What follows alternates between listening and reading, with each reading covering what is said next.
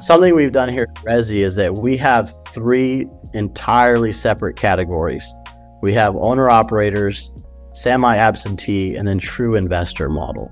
And they have very different requirements as far as investment and way different expectations. And so structurally, they're completely different too. Than the investor model, they're required to hire what we call a regional director day one. And so it is designed for someone to be much more passive, if you will.